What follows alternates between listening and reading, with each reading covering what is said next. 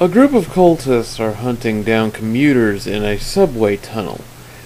But as the movie goes on, the commuters begin to realize that there is something more going on here than just a takeover of the subway system.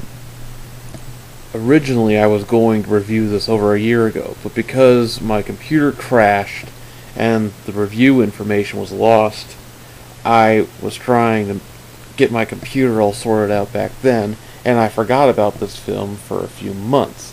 When I finally got back to it, I needed to completely redo the review, but by then, I was doing other things, and it was just a mess. But that's all in the past now, and we're doing the review right now. This is a damn good film.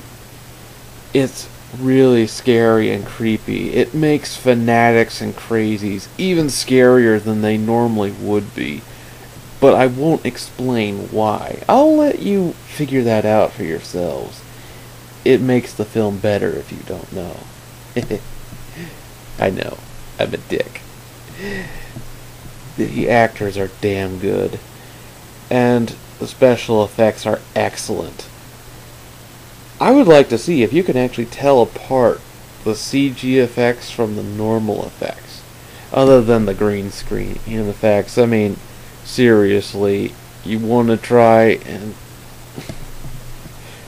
look for the other effects, the things that aren't so obvious, and see if you can figure out what was done in CG and what wasn't. You will be surprised if you look at the special features and find out. There are some issues, but nothing real major. It comes out as a 6 out of 5. I highly recommend you see it. This is a damn good film.